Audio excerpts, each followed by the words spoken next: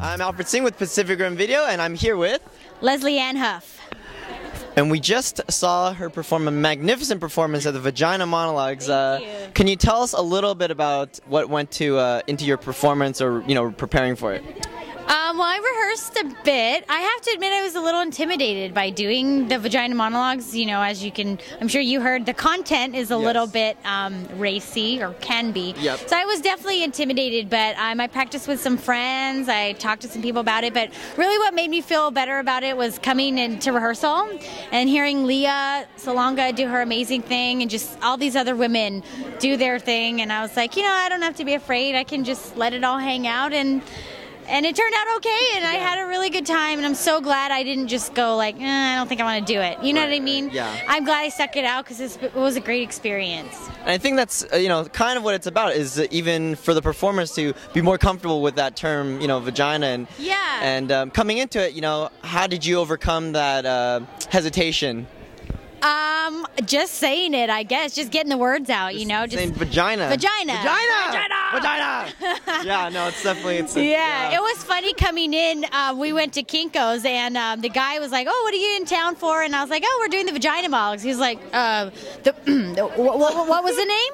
And me and my mom just laughed. We're like, "Yeah, I know it's a little bit different, but that's part of the message. Yeah, is getting used to like talking about it, and saying the word, and just not having it be so taboo." I thought your performances were very energetic, and I really enjoyed them. Thank you. Which, I guess, what message would you say is like the strongest message that you'd want to convey out of your performances today?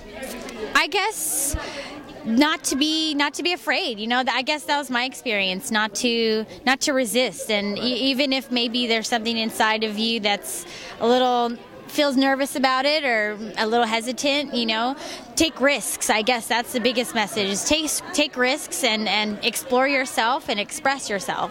How is it like working with other actors that have been doing this for a long time, like Tia Carrera, Lea, and all those other? Cool. It was really cool. I mean, just meeting both Lea and Tia, they're so great, and it was really cool because I grew up watching Tia Carrera in Wayne's World, and Lea Salonga, was Princess Jasmine's voice. Yes, I know.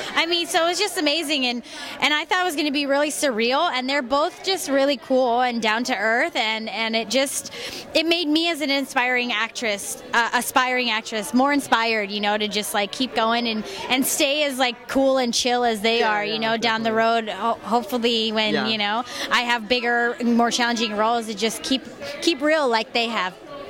Great. Well, do you have any upcoming projects that you'd like to let us know about, or any other news you'd like to let everyone know about? Yeah, sure. I'm going to be on Sonny with a Chance, May 2nd.